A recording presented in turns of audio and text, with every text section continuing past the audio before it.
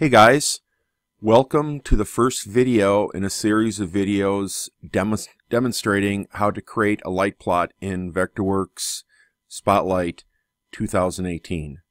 So you might be viewing this in future years and you're using 2019, 2020.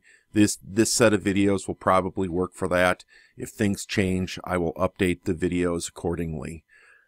In this video, what I'm going to show you how to do, we're going to get the drawing all set to go before we begin drafting and before we begin designing. And the first thing I'm going to show you is how to import in drawing symbols and lighting symbols and everything that you're going to need to draft your light plot. So what we're going to do is, if you are a Northwest student in one of my classes, you should already have this file or know where to get it. But what we are looking for is Northwest Drawing Components version 2018. Yes, I know right now it's not 2018, but we are using the version of Spotlight 2018. So I'm going to go up and open it. I'm going to come up here to File, Open, and I'm going to navigate to where I have my Northwest Drawing Components, and here it is. So I'm going to double click on it to open it. And now that it's open, it shows there's nothing there. Well, because everything, you have to use the resource manager to look and view everything. So if we look, here are all the symbols that we're going to need. So what I'm going to do first is we're going to make this called a favorite. So I'm going to open it up, open up. Come on, here we go. And I'm going to right click on Northwest Drawing Components. Add selected file to favorites, and I'm going to click on OK. And now I can actually click out. I can close Northwest Drawing Components version 2018. And if I come up here to the resource manager, it says in favorites the file is there. So that's great. That's the first step. Now what we're going to do is we're going to import in the files that we're going to need for our project.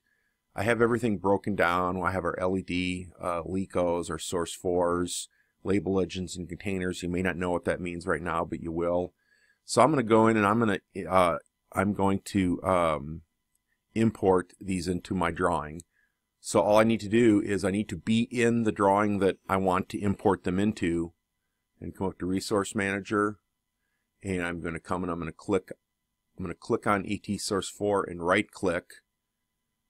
Import, and it's going to ask, do I want to preserve the folder hierarchy? Do I want it to look like it looks already? Okay, yes. So now if we come up here quick, though, that folder is there. So what we're going to do is we're just going to kind of go along and do the same thing. Click, import, okay. Our accessories, click import, okay. And we're just going to kind of knock through these here. Get them done.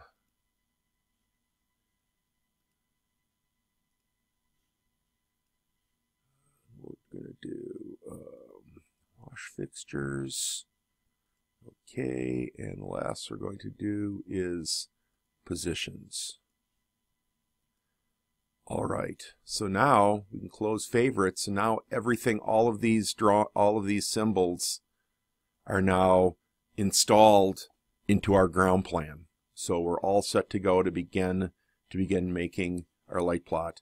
The last thing I'm going to show you in this video is just explain what our layers are.